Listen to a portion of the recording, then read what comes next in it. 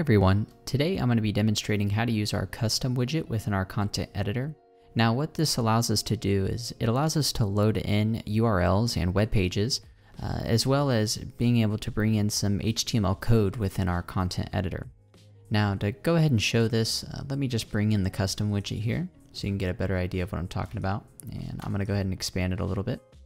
Now if I were to come over here to content type under our properties panel, you can see that I have that HTML code option, but as I mentioned, we can load in URLs as well. So if I click this, it's going to go ahead and take me to Wikipedia. So if I make this just a little bit larger here, and I come over to our other tab, these are going to be our more advanced properties where we can give it an animation.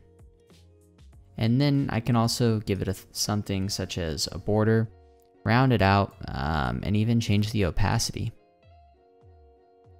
Now, let's say I didn't want to load in a URL and I wanted to load in, let's say some HTML code.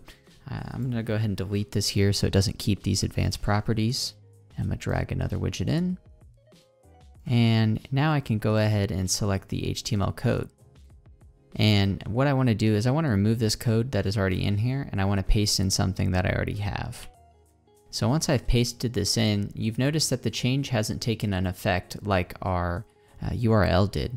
Now this is due to security protocols, and it's only going to allow you to view this HTML code within an unauthenticated browser. So to go ahead and demonstrate this, let me just go ahead and go into an incognito window on Google Chrome. Alright, now that we're in an incognito window, I went ahead and went full screen here, but as you can see, we now have some rain displaying on our canvas here. Now this is in the preview mode, but let's say I wanted to make something a little bit more advanced and just get a cool effect added to an image. I'm going to go ahead and jump into that. Alright, now that we are back in our content editor, I'm going to go ahead and show you how we can load in some of that HTML code with that rain effect that I just showed and add an effect to an image. So let's go ahead and bring in an image. And let's make this the full size of the screen.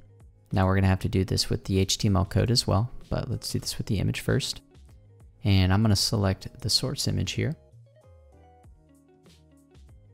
And then I have the image loaded. I want to go ahead and have the HTML code in the foreground here. And I need to make this the size of our canvas as well. As you can see, I'm taking advantage of our presets here to quickly align things.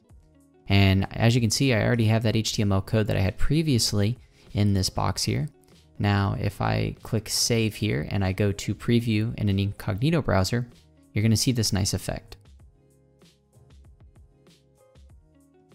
Alright, now that we're back in the incognito browser and we're previewing, you can now see that we have that nice rain effect over our image. So that's going to be it for this video on how to use our custom widget. I hope you got a better understanding of how to load in URLs as well as custom HTML. If you have any questions, please feel free to reach out to us at sales@wallboard.info. Thank you, and see you next time.